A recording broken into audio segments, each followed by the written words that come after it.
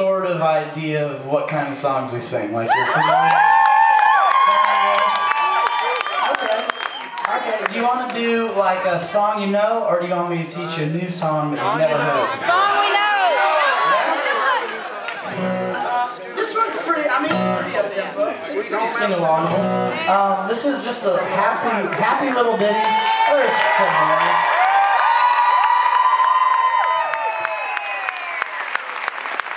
You can try to step away, Mike.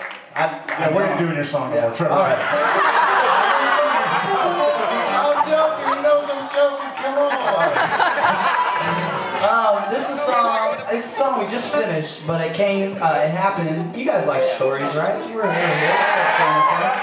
And this actually, it's a happy little ditty about a friend almost dying from malaria. And basically, we were praying for my friend who was gonna die, and we're in the intensive care waiting room, and we're praying. And has anyone ever you prayed to the point where you get to that point where you're there's nothing left to pray? You know what I'm saying?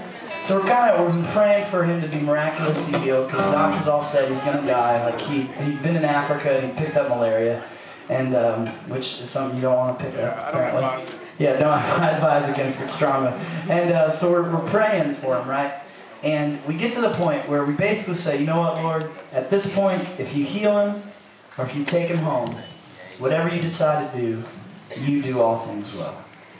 Because after all, him dying would actually be the best thing that ever happened to him. Right. It wouldn't be so much for us, but it would for him, because he knew the Lord. And so anyway, I start just praying and praying. I just start singing this chorus. And I just start singing, God, you do all things well. And I look over, and his mom is standing up, hands in the air, tears streaming down her face, and she's singing, you do all things well. And I don't know about you, but people often talk to me about you need to have enough faith that God's going to heal, and you need to have enough faith, and if you pray the right prayers, then God's going to heal, and he's going to do what you want him to do, you know.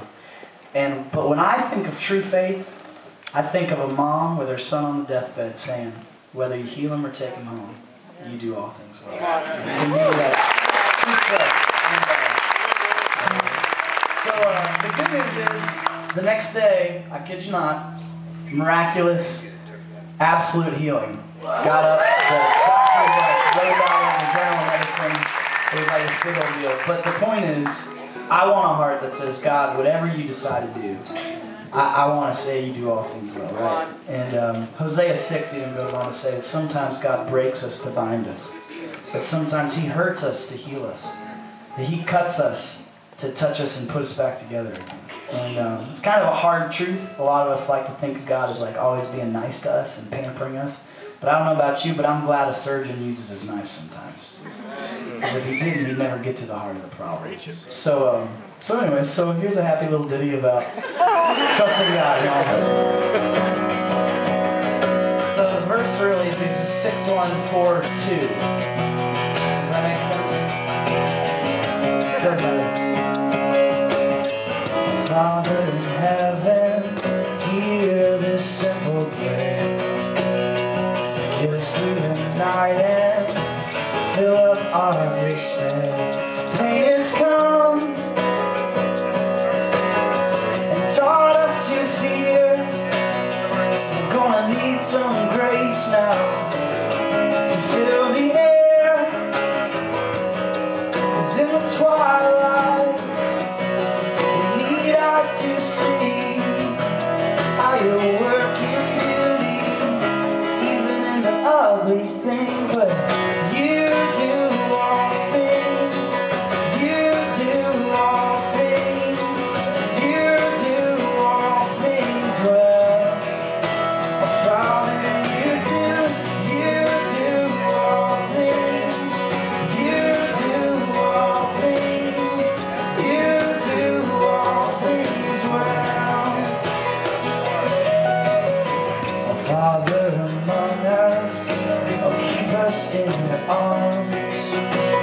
People all around us, trying to hold on. Just to know that you're still good, and that your love is alive.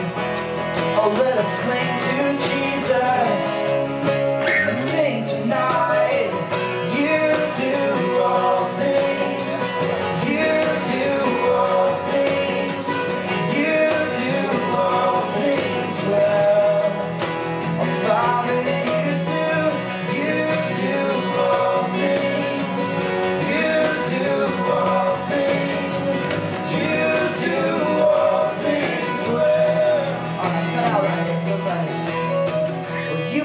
me, to bind me. You hurt me, Lord, to heal me.